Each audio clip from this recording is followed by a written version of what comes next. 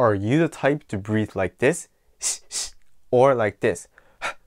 Which one do you think is correct? So let's get straight to the point. The answer is in Shotokan. The breathing techniques might be a little different in Goju-ryu and the styles in Okinawa, but today I'll be focusing on Shotokan.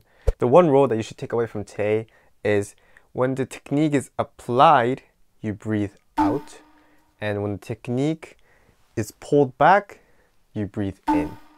So let's learn how to do it step by step. So I'm going to take an example of a regular punch.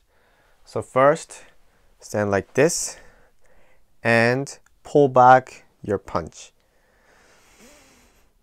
When you do this, like you heard, you breathe in and your stomach pops out just a little bit.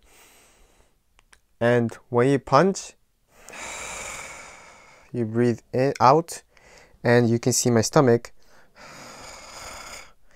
contracting, coming closer to my body. So if I now pay attention to my stomach,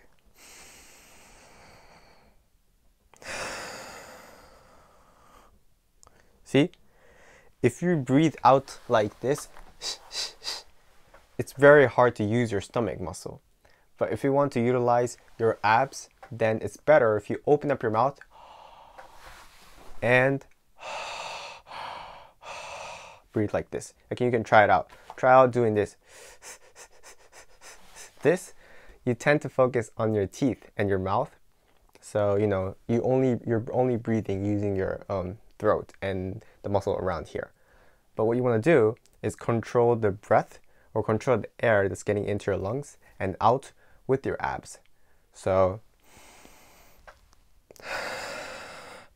you can feel your muscles. So once you understand this mechanism, let's do it in a regular kihon. So this way.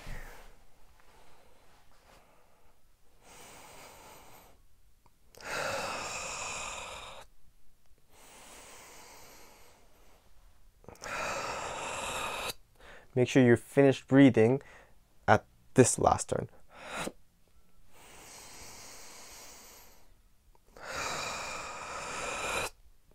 Right? So please, this is a very important concept in kata and kumite as well. In kumite, why do you think people shout out at the end? That's because you want to breathe out when you make the kime. So, it makes sense. If you have any other questions with breathing or anything else, then please comment down below. And check out these two videos as well. And if you like the video, please subscribe to my channel. I hope to see you guys next time.